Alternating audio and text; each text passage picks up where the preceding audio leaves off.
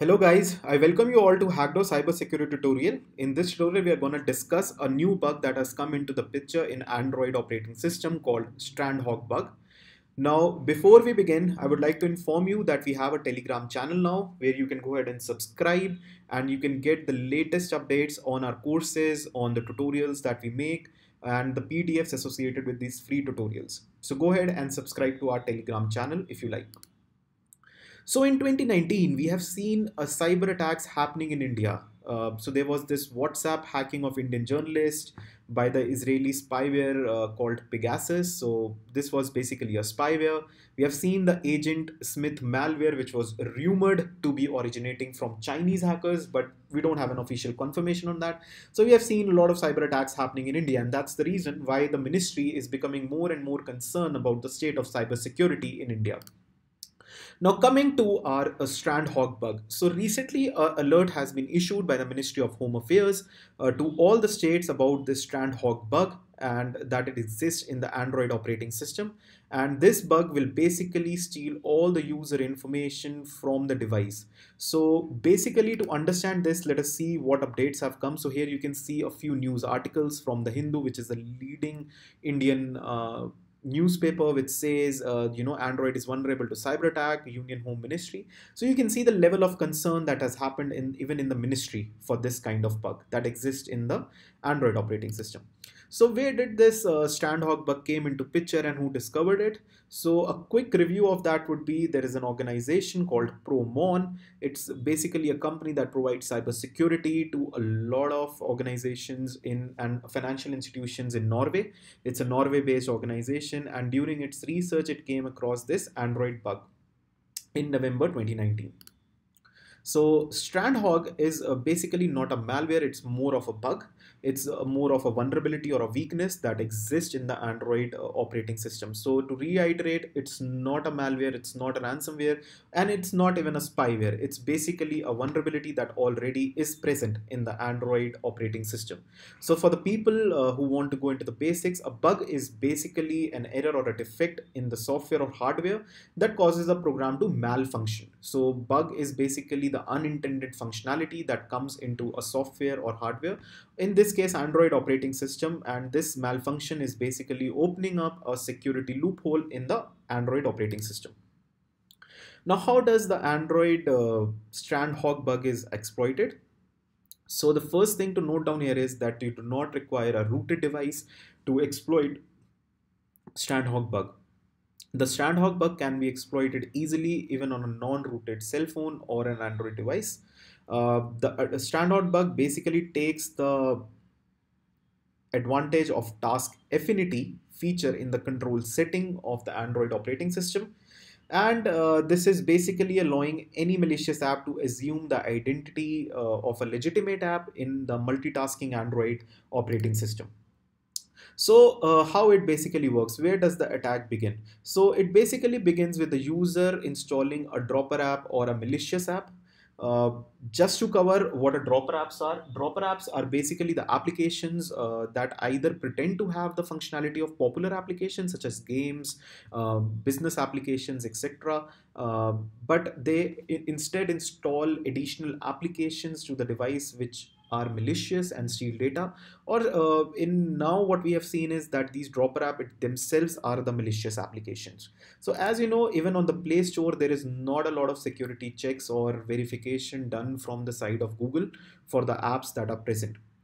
So a classic scenario of the attack happening would be a user going to Play Store to download a game, a popular game, but ends up downloading another application by the same name, which is basically a dropper app, and it's not the real game that he intends to download. Okay, so this could be a malicious app. So that's just an analogy I'm trying to give to make you understand. So coming back to this slide and understanding how this attack is basically happening. So the user goes ahead and downloads a malicious app or a dropper app, which basically pretends to have a functionality but itself is malicious. This could be on a laptop, tablet, or a smartphone that is using Android OS. Now this malicious application that wants to take advantage of the StrandHogg bug will basically execute a code that will trigger this bug and will start the legitimate application using the task reprinting feature of Android. Now, this task reprinting feature in Android will basically happen in a way in which the user will click on the malicious application. Now, as soon as he clicks on the malicious application, the application won't work and won't have any functionality in it, as it's just a dropper app. As soon as it is closed, a legitimate application would open up, and this legitimate application will ask for a relogin and will be actually exploited using the task reprinting feature in Android.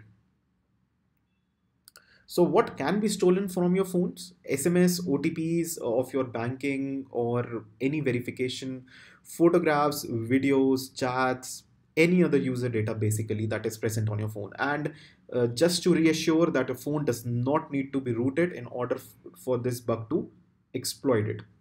Now this is basically the way in which the StrandHogg bug is basically happening. The exploitation of the bug is basically happening. So, most of you might think, so there is an involvement of an hacker required for this bug to be exploited. He has to target me. And even if there is a malicious app, he still has to be willing to get my data. Well, this is very wrong assumption to an extent. See, the reason is because now the hackers have developed bots using artificial intelligence, and they just keep compiling your data, so they don't have to be physically or manually be doing a targeted attack on you. So whatever data is coming, they're compiling it, collecting it, and once they have a big enough collection, this data can be sold on the dark web or even used to manipulate you in further attacks. So that is why that assumption is wrong. So even if you think that you're not a valuable target or there would not be a hacker targeting you, you still are vulnerable, because now the hacker bots are in place and they don't manually do that. So how to protect yourself against against the StrandHogg? See, right now there has not been an effective block or detection on the StrandHogg for Android device itself. However, I'll give you a few ways in which you can detect if you have downloaded a dropper app or a malicious app. For example, you download an application, okay? So the first thing is that as soon as you open an application and you close it, the application that is malicious, you go to an application which you have already logged in, and it's asking you for logging in again. So that could be a classic example where the StrandHogg bug is in place. An exception here could be if your apps are recently updated on Android, they generally tend to ask for a relogin. So that could be an exception here. But if you have not updated your application, or you have not logged out and you are being asked to a relogin after you have just downloaded an application which you are not so sure to trust, that could be a classic example where the StrandHogg bug is in play. Another example would be a permission pops up, but it does not claim to have a application name. So you're just being asked to allow a permission, but the pop-up does not show the application name which is asking for this permission. Another example would be suddenly a calculator application or any application that shouldn't require a permission is asking for that permission. Typos and mistakes in the user interface is another way to understand if these are malicious applications. Since English is the most widely understood language, and the hackers could be Russian, Chinese, even Indian, or Asians who do not know the proper language, might do some typos and mistakes in the user interface. Buttons and links in the interface that don't do anything when you do an intent on them could be another example that this is a malicious application. Another thing that I have come across in the recent analysis of malicious applications, that the back button doesn't seem to work with the recent Android updates. So malicious applications have this thing that the back button won't work. So if it suddenly stops working for an application you have just downloaded, it's probably a malicious application. Okay, so what about the Android security? So that is it. I mean, so how do you go ahead and even prevent this attack from happening, or any malicious application? So a quick guide here would be download apps only from the Google Play Store and not from the SMSs or WhatsApp message links that you get.